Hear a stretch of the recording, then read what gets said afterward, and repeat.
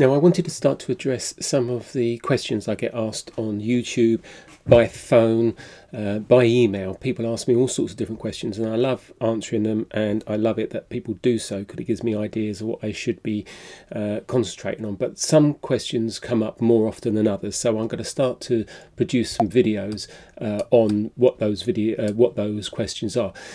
Now, this particular question which was given to me or asked to me by a particular customer was, can he put the furrings on top rather than the furrings down below?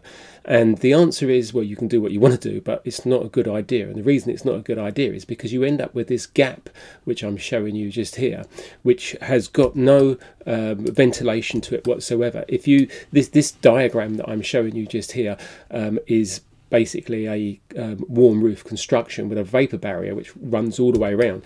If I twist this around and look, you can see the vapor barrier goes down right the way around. So you've got a vapor barrier over around the whole lot of the insulation. Theoretically, no moisture should come from down below and get up through into that particular void, but it's a vapor barrier, not a vapor stop. There will be some movement of moisture which will come up and migrate all the way through and get into there, and it should work its way out. However, if it gets trapped in there, we'd call it interstitial condensation, and that could rot the back of the boards. The whole thing should be airtight from the vapor barrier onwards, so the furrings should go at the bottom, and there should be no gaps above whatsoever. Let me just show you that. So this is the correct way of doing it. If you look, the sandwich is absolutely tight here. Vapor barrier is still the same, wrapping all the way around.